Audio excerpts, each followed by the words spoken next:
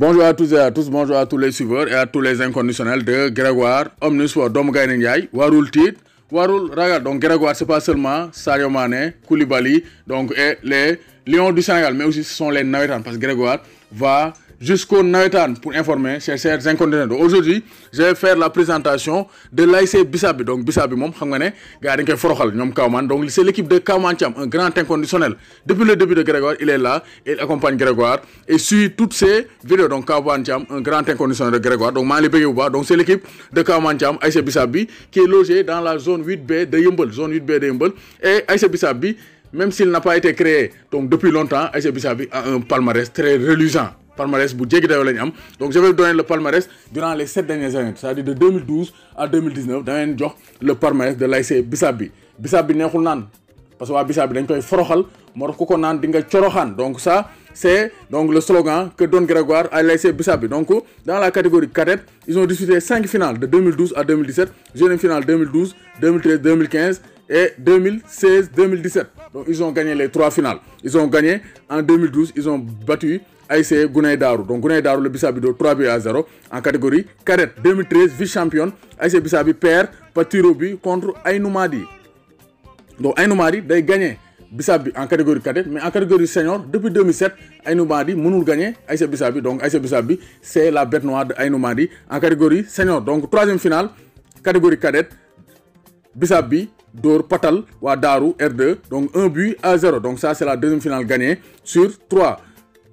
Quatrième finale en 2016, Bissap Bi Dor Djoko 3 buts à 2. Donc match interrompu, mais Bissap Bi a gagné la coupe. 2017, vice-championne, Aïnou Madi gagné Bissap Bi, donc 4 buts à 1. Donc vous avez une catégorie cadette quand même, Aïnou Madi, la Kalnagne ou ASC Bissap Bi. Donc c'est 3 finales gagnées sur 5 disputées dans la catégorie cadette depuis 2012. Et dans la catégorie senior, même chose, même son de cloche, même résultat.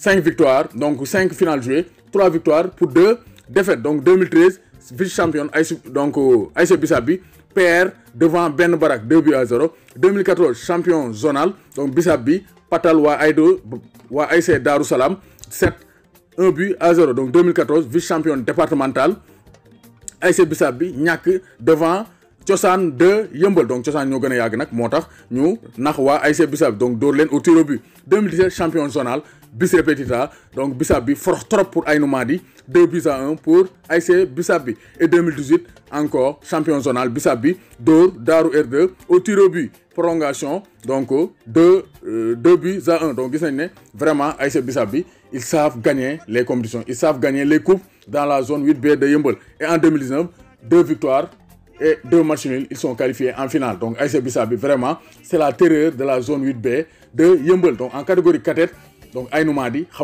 parce qu'il a gagné 2 fois en finale, mais en catégorie senior, depuis 2007, Aïnou Madi n'arrive pas à s'imposer face à l'ASC Bissap Bi. Donc ASC Bissap Bi, il fort trop, Bissap Bi fort trop pour Aïnou Madi en catégorie senior. Il n'arrive pas à s'imposer. Donc ASC Bissap Bi, l'équipe de Kawman Thiam, je rappelle, un grand inconditionnel de Grégoire et un grand connaisseur du football. Donc ASC Bissap Bi, 3 victoires en 5 finales, aussi bien dans la catégorie cadette que dans la catégorie senior. Avec Grégoire, vous allez connaître tout du football et du sport sénégalais de manière générale. ASC Bissap Bi Kawman Thiam maa ngi lay béggee di la béggee. N'oubliez pas de vous abonner, de leen abonner chaîne YouTube Grégoire, di aimer, di partager vidéo yi. Tam leen aussi compte Instagram Grégoire.